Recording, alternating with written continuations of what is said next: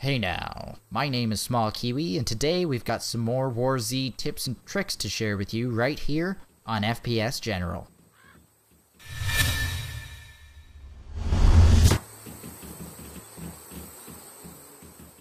You really shouldn't run around with your flashlight out. The light and glare from the flashlight is really obvious, both at night and during the day, so if you want to avoid evil players and survive for any length of time, put that thing away until it's time to club some zombies. War Z has no third-person restrictions, so whenever possible, use third-person view to peek around corners. To do this, just stand behind cover and swivel the camera around to see what's on the other side. You can even swivel the camera up to peek down at the other side of a wall. From third-person view, it's possible to flip the camera to the character's other shoulder by holding the right mouse button to zoom in and pressing shift while standing still. This makes it easy to check corners and keep an eye on your target while remaining safely hidden. The sad truth is, War Z is just full of bad guys. Bandits, player killers, paranoid survivalists, whatever you call them, they're going to kill you.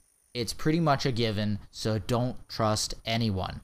Whenever possible, avoid players unless you have the means to defend yourself, and don't drop your guard for a minute. If you don't follow this advice, you'll end up just like me.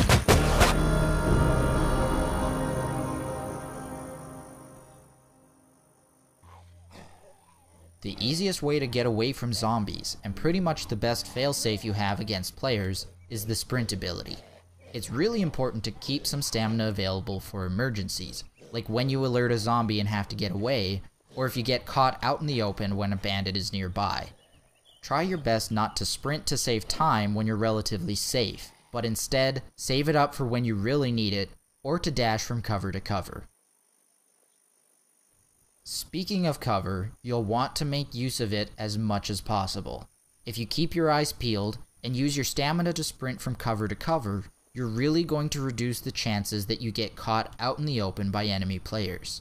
Stay off the roads, and run between trees, rocks, cars, and buildings when possible, and plan your movements and sprints if there is any possibility of danger.